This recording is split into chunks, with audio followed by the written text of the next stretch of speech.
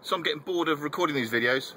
It's Thursday the 26th of July, just come down this morning, and we have dead Boris time.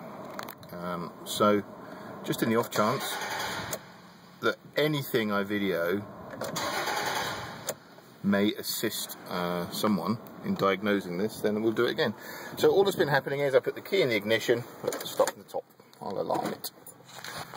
So I get in the car, unalarm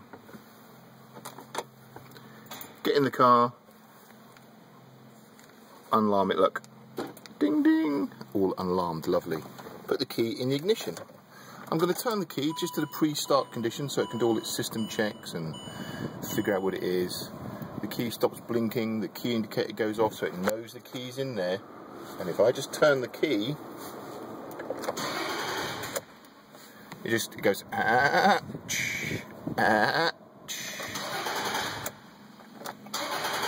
doesn't even spark.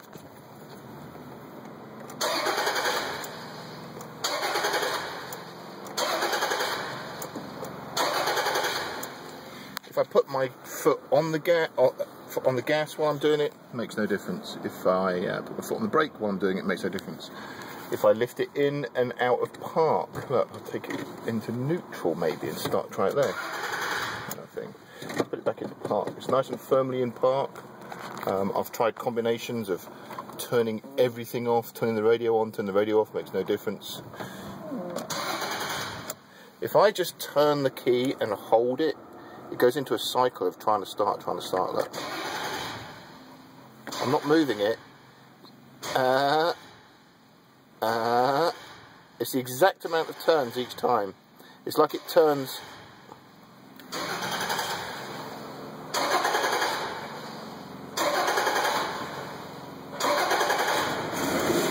Oh!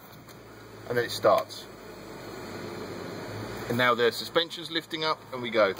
That's taken me 20 minutes of me letting it do that for like 5 minutes at a time until it just gets so frustrating. Then I walk the dog, I come back, alarm it, unalarm it, just keep going and going and going, and eventually it goes.